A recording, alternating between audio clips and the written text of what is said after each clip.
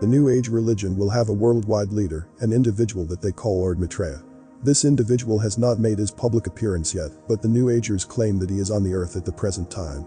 They claim that he came to live with the Asian community in East London, England, in July 1977, by descending from his ancient retreat in the Himalaya mountains, along the border of India and Tibet.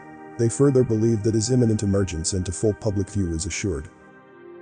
They also claim that this individual is the one that the Christians call Christ, the Jews call the Messiah, the Buddhists call the fifth Buddha, the Hindus call Krishna, and the Muslims call the Imam Mahdi.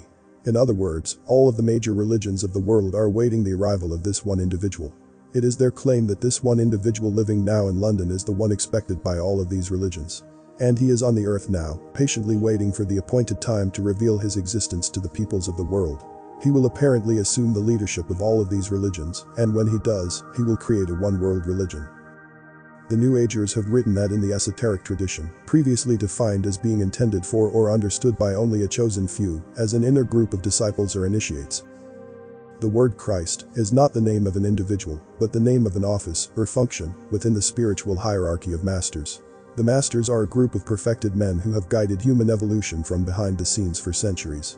And they believe that this Lord Maitreya is that Christ. Manly P. Hall has written of this individual by identifying him as the way, the truth, and the life which, coming to every life, redeems all who accept it. Tex Mars has quoted this individual as saying, "My army is ready for battle, my masters of wisdom and myself at the head. That battle will be fought for the continuance of man on this earth. Rest assured that my army shall triumph." It appears that the battle to be fought between the followers of Lord Maitreya and the rest of humanity is still in the future. But at least one of the participants has an army already prepared. One who claims to have seen the birth in a vision of someone who seems to fulfill the requirements of this Maitreya was astrologer Jean Dixon. Her major claim to being a prophet is her prediction, reportedly made before the event, of the assassination of President John Kennedy in 1963. However, her credentials were dealt a serious blow in 1968, when she also prophesied that the Soviet Union would be the first to put a man on the moon.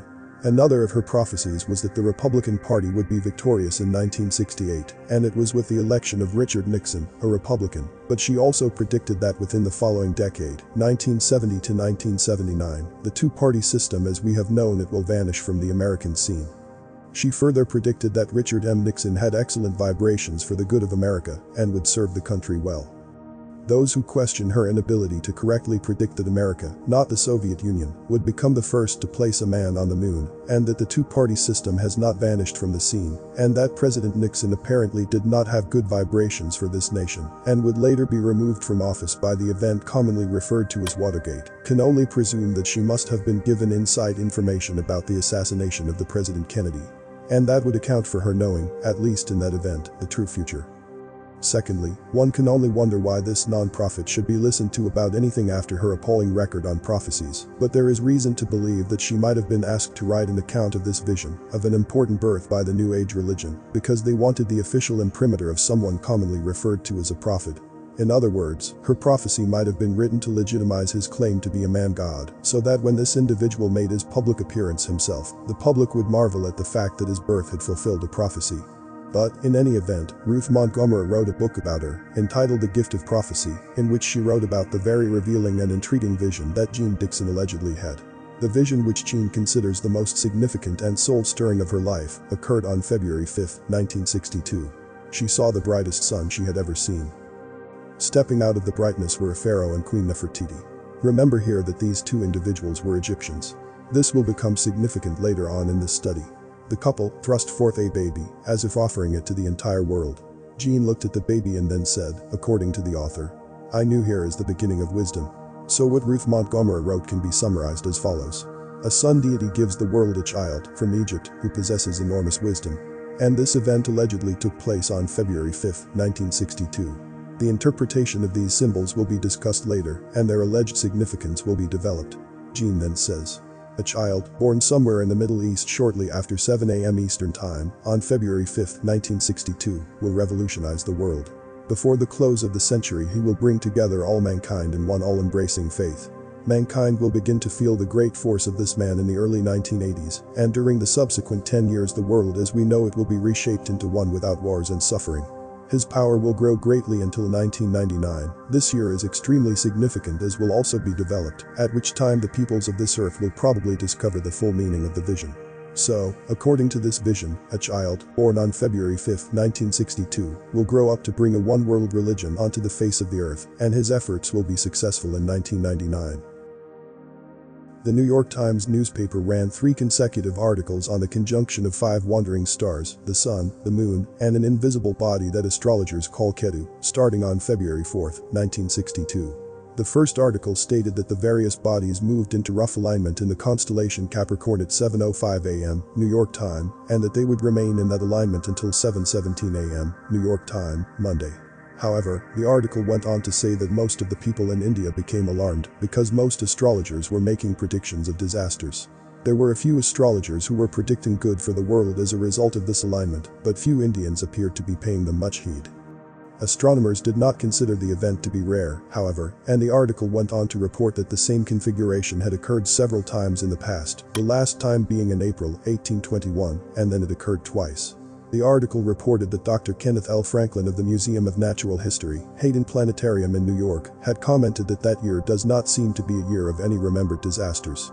He was then quoted as saying, "And that year isn't famous for anything, as far as I know." Dr. Franklin also commented on the body the astrologers called Ketu. He speculated that it may be some sort of astrological addition used to make everything come out right. He then added that he believed Ketu to be the invisible planet that is frequently taken into account in astrological reckonings, but that he had no idea how it was possible to keep track of something that no one could see. The Times carried another article the next day, Monday, February 5, 1962, and it repeated the concern of the Hindu astrologers. In fact, that headline read, "Hindu astrologers still say it's doomsday." And the sub-headline read, "Peaceful beginning of planetary event is viewed gravely." The third article in the series ran on Tuesday, February 6, 1962, and carried the headline "Doomsday in India Uneventful."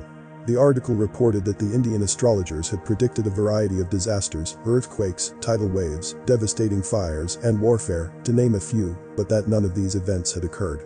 Furthermore, the article reported that Hindu priests had claimed that the reason nothing had happened was because their prayers to their god had been answered. But none of these 3 articles mentioned the birth of anyone on these 3 days. Furthermore, none but a few astrologers had believed that something good was going to happen, and that only a few in India had listened to them. Only Jean Dixon, another astrologer, had seen a vision of something beneficial, in this case the birth of a baby full of wisdom, at about the midpoint of the 3-day affair. One can only wonder if, once again, she missed the mark and was involved in another error. In any event, these people claim that the Lord Maitreya will appear shortly to the entire world and start everyone off on a road to a world religion. Helena Petrovna Blavatsky, in her book entitled The Secret Doctrine, called him the Dragon of Wisdom. So it appears that the one call that Jean Dixon made that appears to match other comments is her statement that the baby she saw in her vision was full of wisdom. If the baby she claimed to have seen in her vision was Lord Maitreya, then she was right, because others have claimed that Lord Maitreya is full of wisdom. However, there is still reason to believe that she was given inside information by some New Agers who wanted to have this Lord's birth prophesied, so that when he did surface, the New Agers could claim that his birth had been a fulfilled prophecy. So the world awaits the visible appearance of Lord Maitreya. This was everything inside me channel. Please like, share, and subscribe. Stay safe and healthy. Thanks for watching.